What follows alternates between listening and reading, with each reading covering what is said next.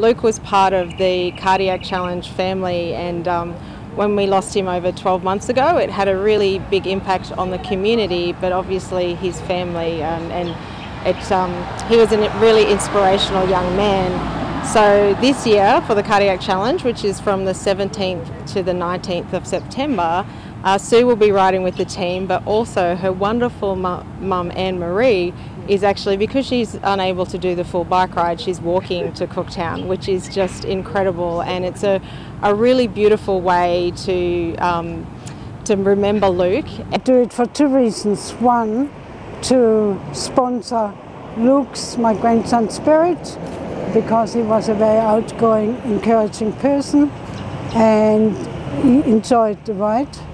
And I am a person who likes to enjoy walking and bushwalking and be in nature, and so I support his dream he wanted to do with riding, walking.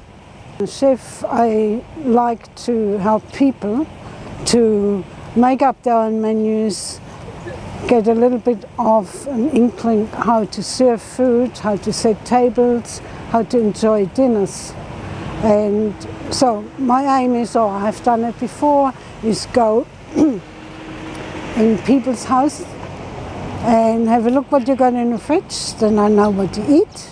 I will walk in the garden, have a look if something is there you like too, and then I make a menu and design a two-course meal for you. Luke had always said that he started riding when he was 10 in the Cardiac Challenge, and he said after a couple of years, I want to do this for as long as I can. It doesn't matter where I am in the world.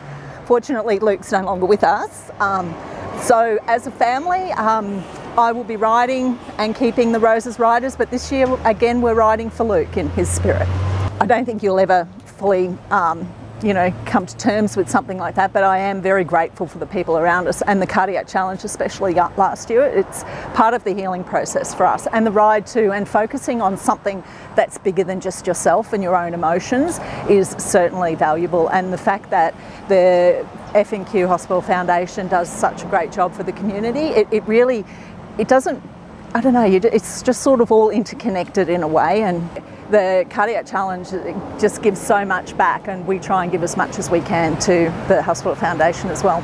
I think in 2009, he'd always been involved in community activities for school, like the cleanups and the land care, but I think when he saw a really big charity event like the Cardiac Challenge, that inspired him to keep going with that, and then do other similar charity rides and get focused more on the community and giving back. He'd be part of ride organisations. Being a pack leader was an inspiration for him to actually not just be a part of it, but to contribute in a bigger way. Yeah, if Luke's taught us anything, you've just got to go out and embrace the things that you're passionate about and what you want to do. So it never even occurred to any of us to put a doubt in her mind.